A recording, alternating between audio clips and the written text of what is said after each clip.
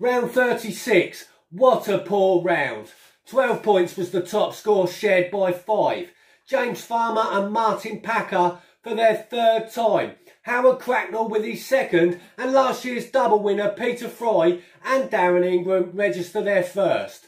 There were only 7 registering double figures as John Gallagher and Linda Davies bagged 11 each. 19 forgot to enter, including Tim Hall and Craig Brown, who both missed their first of the season. There's been a change at the top after dismal 2 points were registered by Messrs Cannon and Silk, as they're overtaken by round toppers James Farmer and Martin Packer, now on 304 points apiece. Bernard Scott is just hanging on in the Manager of the Month competition, although after his 12 points haul, Peter Fry now joins him on 51. But with the top 6 only separated by 2 points, this could be anyone's. There were no shocks in the Champions League, with all winners from the first legs progressing. Kelvin Bell will face Chris Skinner in the first semi, and Matt Morris now faces James Farmer after he crushed Frankie Merrick's hopes of the treble in the other. 2 of these 4 are just 2 legs away of a guaranteed £200, all kicking off round 42.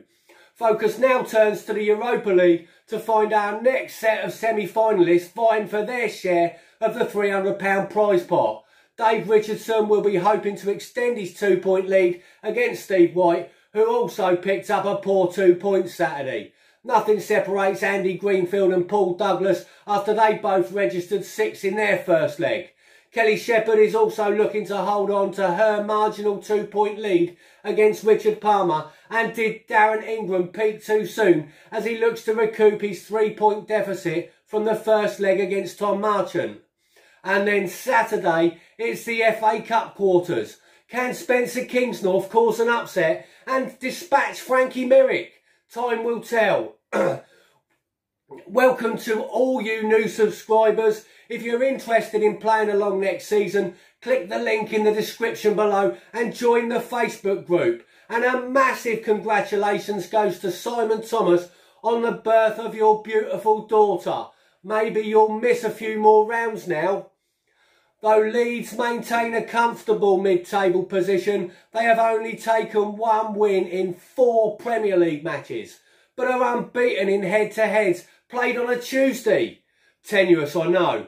Southampton ended their worst ever run of 6 straight Premier League defeats after drawing last time out with Chelsea, finally rewarded for featuring in 3 consecutive games that witnessed both sides score. Although it's now been 5 on the road without a win for the Saints, will they be marching in, or will Leeds be marching on together? Home win. Currently in unstoppable form domestically, La Liga leaders Atletico Madrid are unbeaten in 13 Champions League home games. The hosts are obvious favourites to win this leg, but the winning goal may come late, as 3 of their last 5 have seen the decider scored in the last 15 minutes. Chelsea are unbeaten under Tuchel's management. This will be his first real test.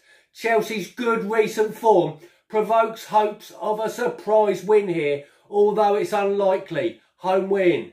Lazio are yet to lose a Champions League match this term. That stat will be well and truly tested Tuesday night by the reigning champions Bayern Munich. Lazio's run of 7 competitive home wins, 4 of which with a clean sheet, could inspire them against the holders. Bayern were on a run of 7 consecutive wins prior to drawing against Bielefeld, then an away loss to Frankfurt last time out. The only goals they've conceded in 5 came at the hands of Frankfurt on Saturday. Away win. With the worst home form of the Championship, Birmingham host their polar opposite Tuesday night in Norwich.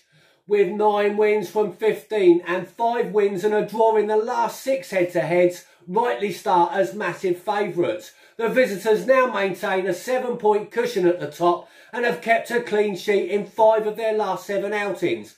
Nailed on away win. It's the Lions versus the Robins as a reinvigorated Middlesbrough welcome a dilapidated Bristol City, who make the long journey north after losing 7 straight, failing to score in the last 5.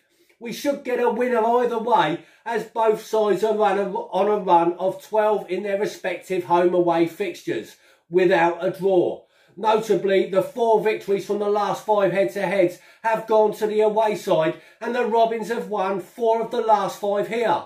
I'm going against form, away win.